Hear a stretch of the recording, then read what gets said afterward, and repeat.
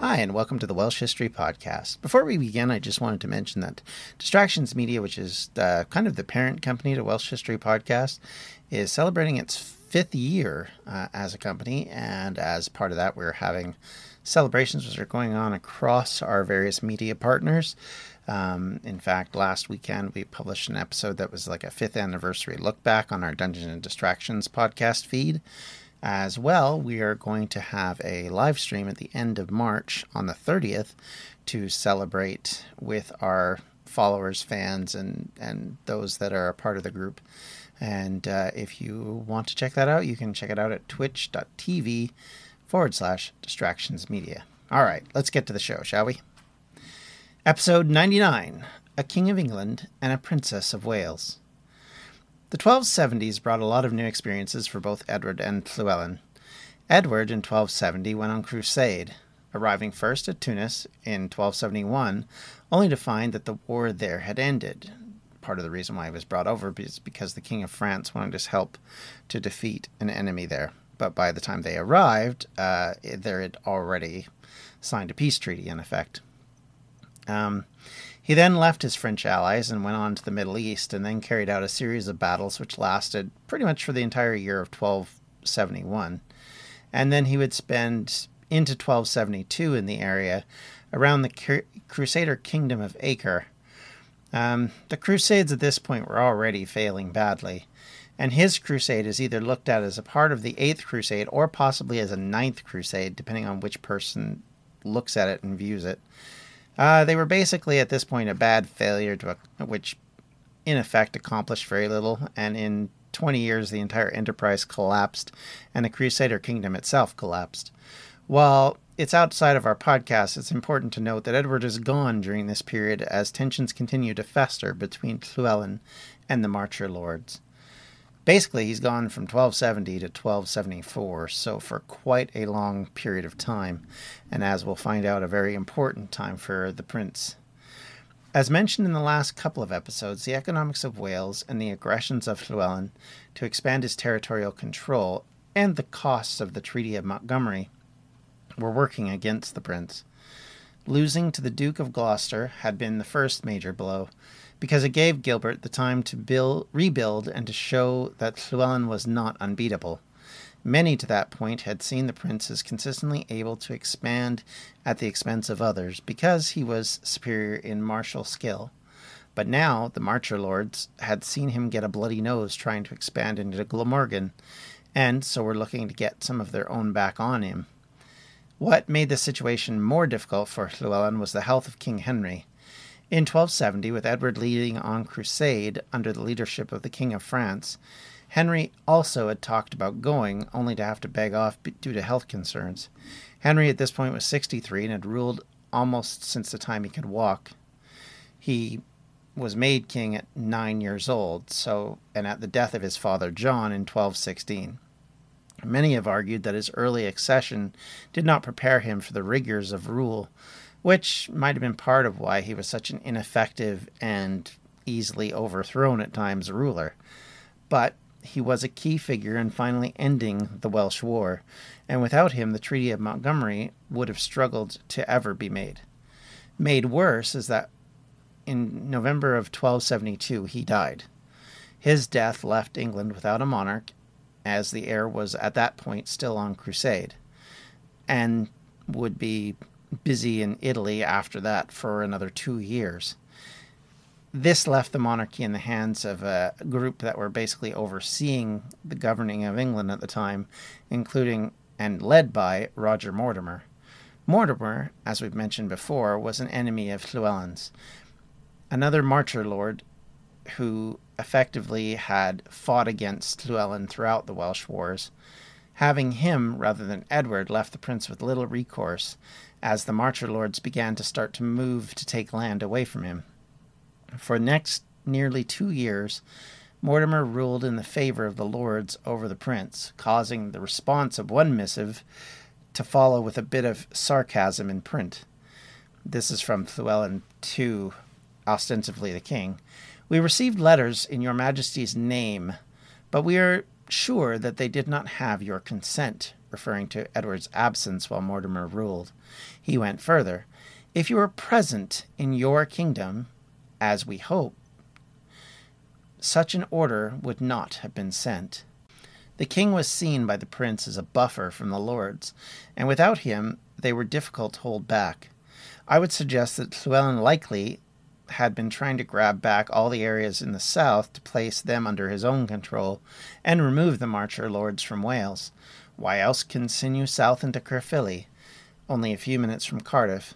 As we noted, the south was a key agricultural engine of Wales. The country had little arable land in the north of the valleys and of Dyfed. The lack of trade and wealth in this period, where agriculture dominated, left native-controlled Wales much poorer. While, yes, there were areas, especially like Anglesey, where there was growing of crops going on, compared to the rest of England and other areas, it certainly was not in the same degree or ability. And that, of course, is the main financial tool you have in your tool chest at this point. It becomes very difficult to do much, especially when you don't have a lot of market towns. And in the native Welsh case, you didn't have hardly any. Of course, because these areas were less mountainous and more hospitable to travel, it left them easy to take militarily.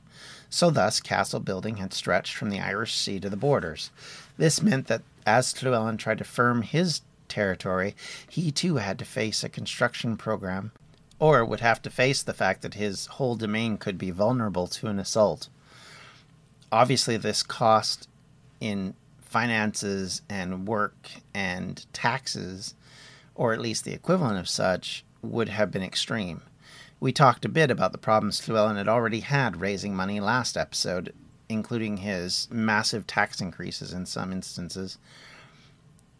Well, this would compound his infrastructure issues with spending issues with what he owed to the English monarchy. For a comparison, Llywelyn could rely on £17 yearly from customs revenue across the native portions of Wales. A paltry sum by any measure, but as for comparison, during that same period, the King of England got £10,000 a year. The prince's entire income for the year was £6,000, and he had committed to pay the English £3,000 yearly for a decade.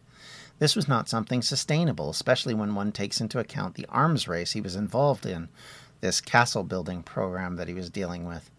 Llywelyn fell behind on his payments pretty quickly, as he made 1267, made 1268 and 1269, but then had to delay his payment in 1267 because he wasn't able to come up with the money, and when he did paid it off in bits and bobs after that. But after that, 1270, he didn't pay again for the next 3 years of Edward being away. In fact, the reality of the cost of rule and the mortgage he'd paid had been so dear that it was incredibly difficult for him, and the peace treaty left Llywelyn with little choice. Part of the reason may be down to 2 years of failed harvests, putting pressure on the only saleable commodity that Llywelyn had access to at this point. Again, going back to the fact that their North and West Wales didn't have loads of port towns, didn't have towns at all, really, so there wasn't market towns that you could tax and trade that you could tax. The amount of income was so limited in comparison to the rest of England, let's say. It makes it very difficult for Wales to financially survive in those circumstances, especially when you add these extra costs on top of it, including both an expanding military and an expanding debt that you owe the English government. Like most of us, Llywelyn did not want to admit that he was broke. Rather, he used political difficulties rather than the financial ones as the reason why he had not paid, going so far as to claim that he would pay it all off if the kings would just fix things. This was likely a bluff, a way to achieve his goals, almost like when you tell your creditor you will have the money soon. In some ways, it feels like a mafia protection scheme. It would be terrible if something were to happen to you and this country of yours. Of course, this was a negotiated scheme, and the fact that the price had been set was beyond his ability to pay may have, in fact, been the reason why it was in the back of Llywelyn's mind to justify himself under these circumstances. I mean, a treaty's a treaty until you break said treaty. And likely this was the driving reason why he was trying to expand. Whereas in previous years, he may have had the cash due to conquering and pillaging and just generally a good season and good harvest. Now, all of a sudden, when you're desperate for funds, one of the ways that you can gain that is by capturing more land, especially arable land in the south. So it makes sense that he would be going after that. And of course, that would then create this conflict between him and the Marcher Lords, who at the same time are trying to grab land farther north and west, as the case may be. Though one thing that might also explain this move is the fact that his lords were doing what they had done ever since the Saxons and the Britons first collided. Some wanted to break off their allegiance from the prince, and others, probably due to the large tax burden, were starting to grouse about his leadership and saying he was effectively too strong for them. As his lords started to balk at his power, the prince struggled to deal with the new king's regents. He felt aggrieved at their heavy-handed and duplicitous behavior around enforcing the treaty. So when in 1273, for example, the king's agents came to the ford to receive the fealty of Prince Llywelyn, he in effect stood them up. And all of this must have played into the hands of the Marcher Lords, while eventually angering Edward and creating unrest at home. Because, of course, all they have to do is tell Edward, hey, this guy just won't listen to us. You know, we treat him fairly and he's just not doing what we ask. And look, he won't even give you, the king, your proper homage. How dare he? And all of this would have combined to their advantage and make him look so much the worse because of it.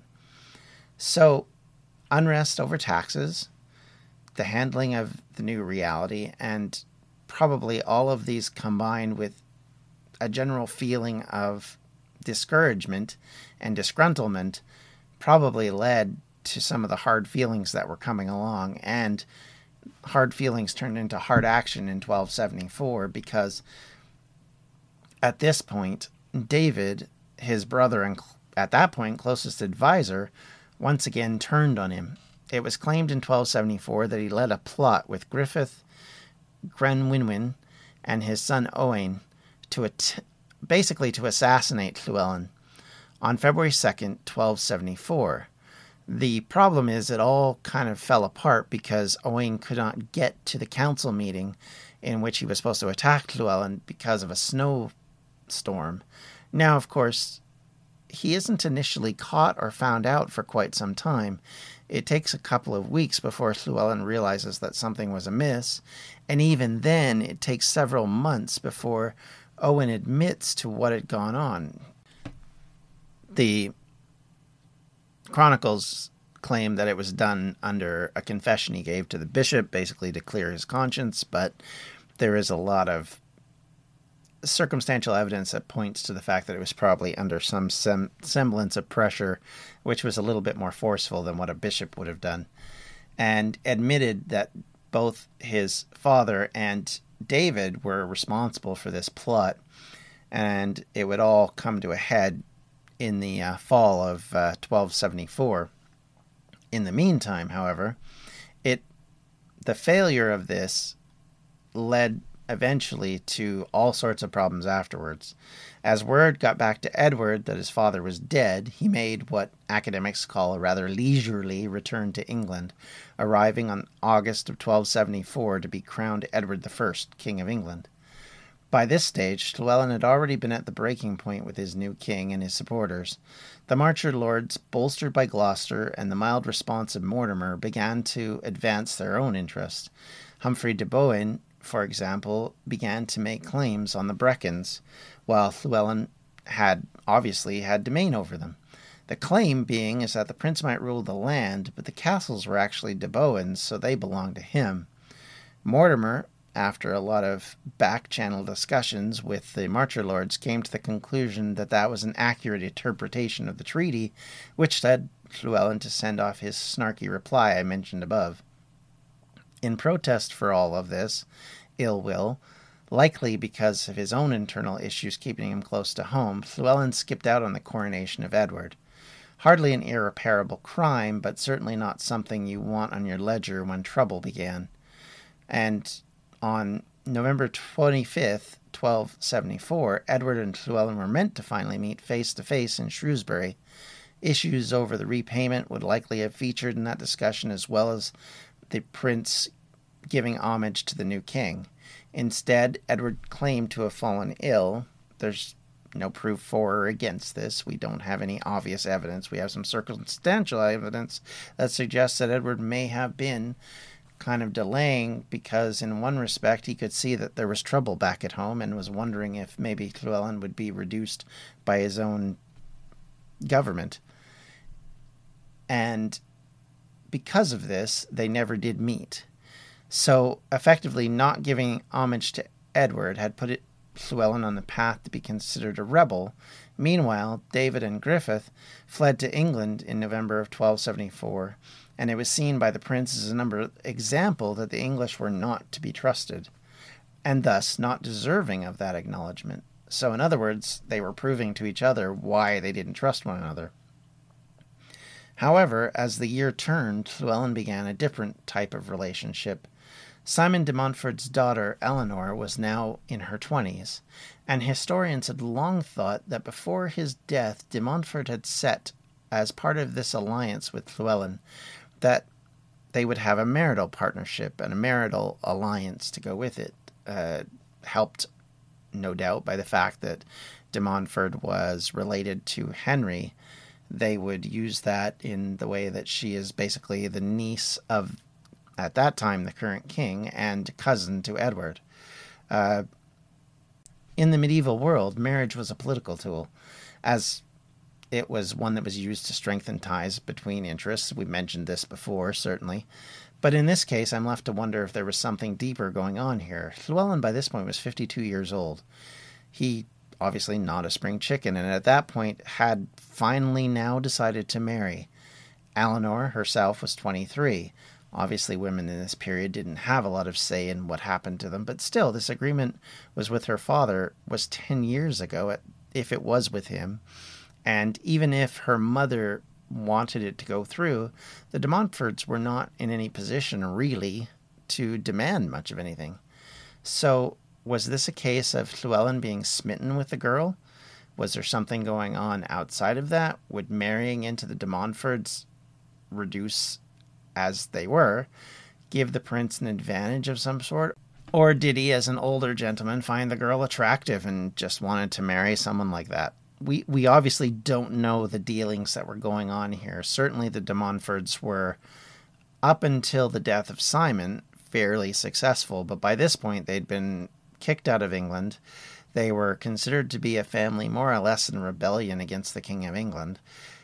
Her brothers had been taken part in an assassination of someone who was close to the king, which angered the king enough that he more or less banned any male member of the de Montforts from coming into England.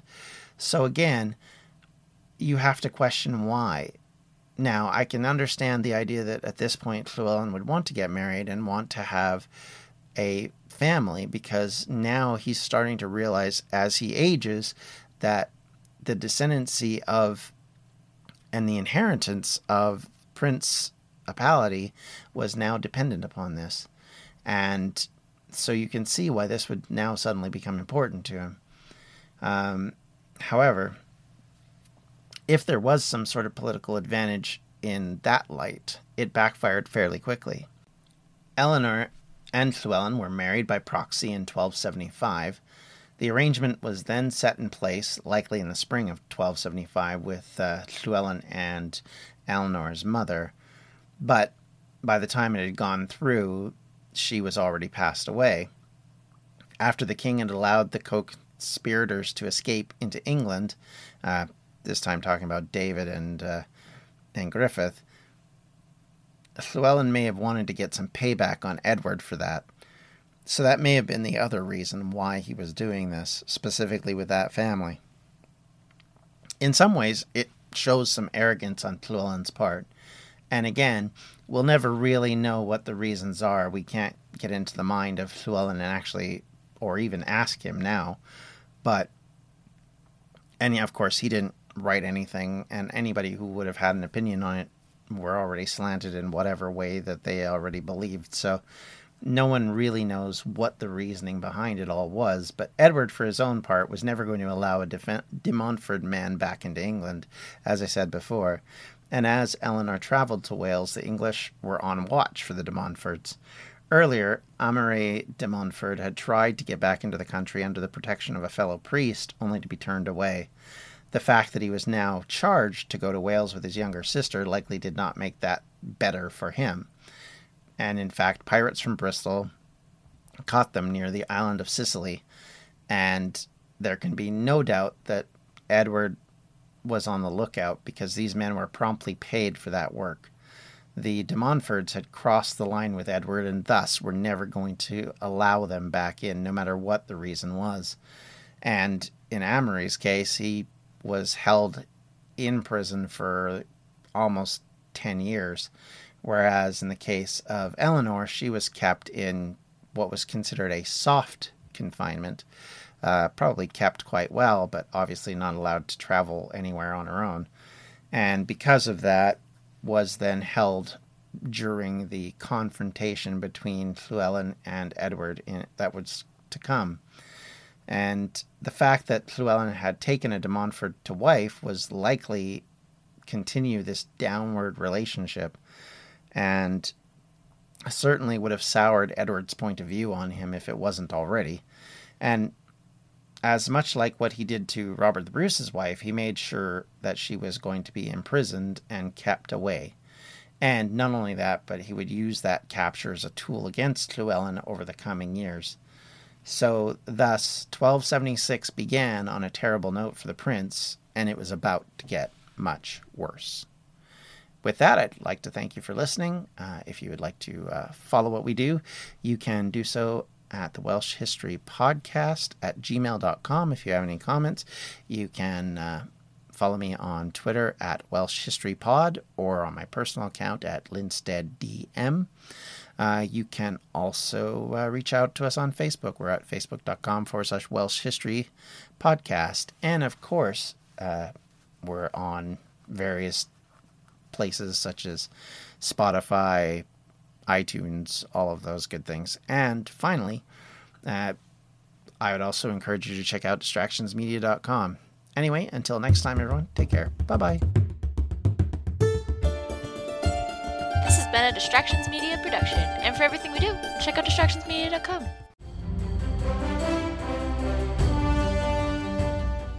This is Peter. And this is Tom. We want to tell you guys a little bit about our podcast. Tom and I met in college, became best friends, and then teachers almost 20 years ago. Sometimes school just does not allow us to elaborate on the topics that we find interesting, like the real shark attacks that inspired the movie Jaws, or the real historical context to Indiana Jones artifacts. Where does cereal come from? Or are zombies real? Does Ben Franklin really deserve to be on a $100 bill? On our podcast, just like in our class, there are no stupid questions. Just two friends having a lighthearted conversation about history, pop culture, and the context of current events. Listen to History Teachers Talking Podcast from Evergreen Network, anywhere you get your podcasts.